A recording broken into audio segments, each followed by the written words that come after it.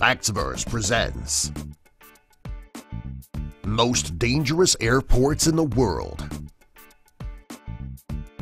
Lukla Airport. This is the main airport that you would take if you were going to be visiting Mount Everest. The airport is nestled between two mountains and the runway is extremely short. Because of the elevation, the plane cannot get any lights and very little electrical power. Also, there are no air traffic controllers, therefore it is up to the pilot to safely touch down and land the plane on their own. Courchevel Airport.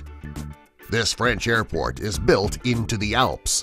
When the pilot is ready to land, he must fly through a narrow valley for his descent. The runway is also very short.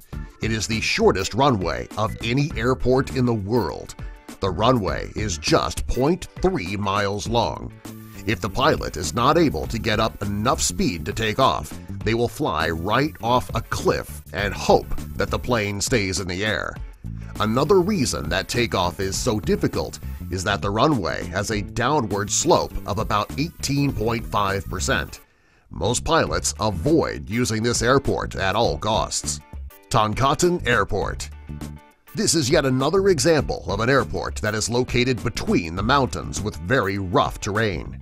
In order for a pilot to prepare for the plane's descent, they would need to make a 45-degree turn if they're going to reach the runway, which is located in a valley. Once they make the turn, they would need to drop their altitude quickly. If they don't, the plane can scrape the terrain underneath, resulting in a crash. Only the most skilled pilots attempt a landing at this airport. Princess Juliana Airport. This airport was initially built for small planes. This is why the runway is just 7,148 feet long. In order for a large plane to land safely, it needs at least 8,202 feet. When the tourist industry in the area started booming, the airport began bringing 747s and A340s in its regular air traffic rotation. Another reason that this airport is so dangerous and unique is that there is a public beach located right before the runway. When planes land, huge gusts of wind and sand come up. This is a problem for the people at the beach. Paro Airport. This airport is so dangerous that there are only 8 pilots in the world who are qualified to land there.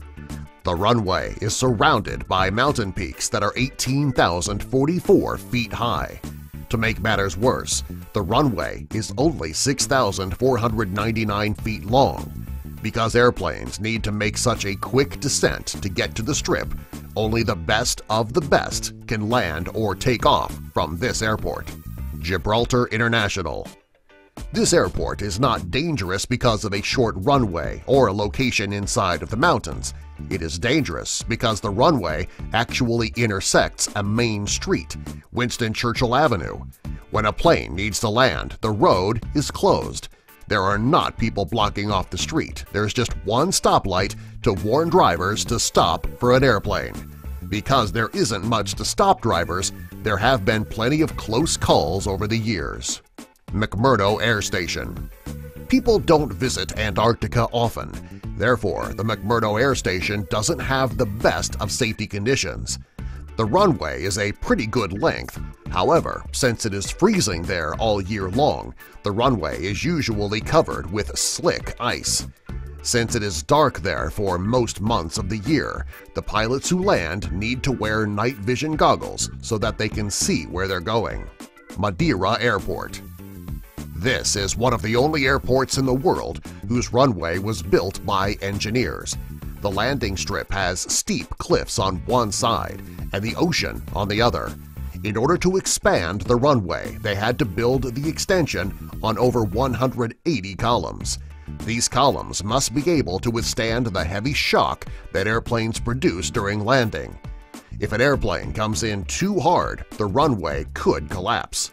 So far, it hasn't happened. However, over time, the columns will weaken.